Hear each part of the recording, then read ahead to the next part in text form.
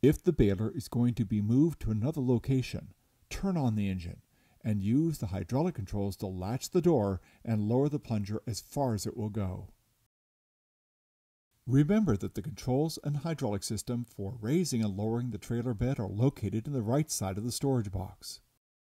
RAPP staff have attached a chain to the storage box lid to prevent it from opening so far that it can get mangled by the trailer bed as it is raised. Be sure that the chain or a strap is in place to prevent the lid from opening too far. Remove the handheld control device from the box and push the up button. Raise the trailer bed until the two parts of the safety lock are aligned. Insert the trailer bed locking pin to lock the trailer in its raised position for travel. A 3/4 ton truck or larger is recommended for towing the baler trailer unit. A half-ton truck with a V8 engine can also be used, but don't try towing with a 6-cylinder engine. The V6 engine just doesn't have sufficient towing power. The tow vehicle must be equipped with a tow package sufficient to pull loads of at least 7,000 pounds. The package should include a standard 7-pin electrical plug to power the lights, turn signals, and brakes. In addition, RAPP has supplied each of its balers with a 2 5/16 inch ball attached to a removable ball mount with a 1-inch rise. The raised ball mount should be used in place of the standard pickup truck drop hitch because drop hitches are typically too low for the BigFoot, causing an uneven distribution of weight on the two sets of axles and leading to excessive wear on the tires. To hitch the trailer to the tow vehicle, start with the trailer bed in its raised position.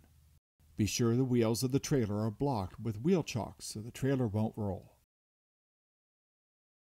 The trailer jack should be already in a position stabilizing the trailer tongue.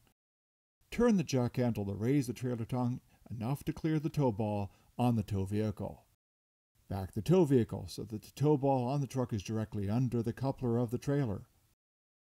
It's helpful to have two people, the driver and a guide, working together to line up the tow vehicle with the trailer hitch. Turn the jack handle to lower the trailer hitch onto the tow ball. Secure the hitch in its lock position by inserting the hitch locking clip in the holes in the hitch latch. Attach the safety chains on the trailer to the receptor loops on the tow vehicle. Attach the brake breakaway cable on the trailer to the connector on the tow vehicle. Connect the 7-pin electrical harness that controls the brakes, brake lights, and other electrical components. Be sure the foot of the trailer jack is clear of the ground so the jack can pivot to horizontal. Use the retaining pin to secure the jack to the mount on the trailer frame.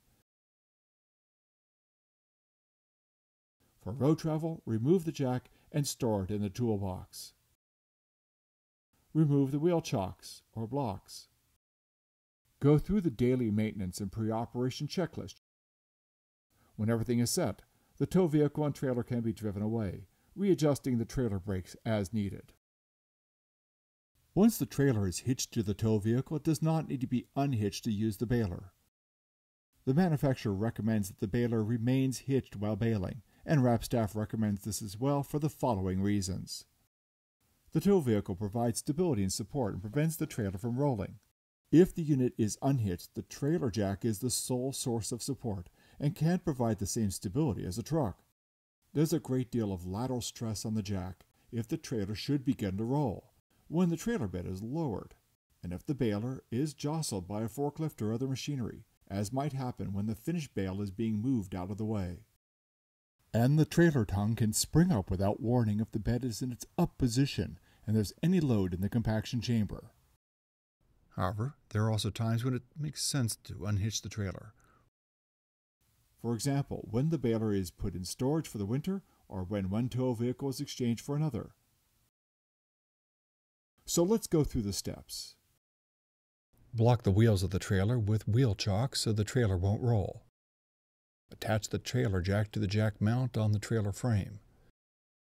Pivot the jack to the vertical position.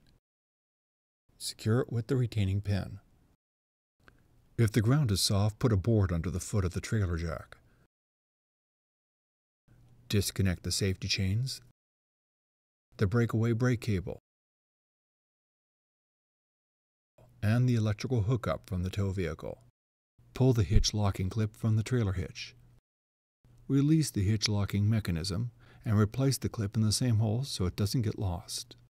Turn the jack handle until the trailer hitch visually clears the top of the tow ball on the tow vehicle. It needs to be high enough that the truck can move freely without dragging the trailer. Leave the jack in place to stabilize the trailer while it is unhitched. After double-checking the trailer is secure and all the connections are clear of the tow vehicle, the vehicle may be driven away. The trailer has the recessed lights, turn signals, and brakes required for on-road travel. Before taking the baler on the road, the driver should do a final walk-around to be sure everything is set. Go through the operational checklist, checking the oil and gas levels, the lights and hydraulic system, the security of the hitch, and so on. And finally check that the trailer bed is in its raised position, as needed for road travel.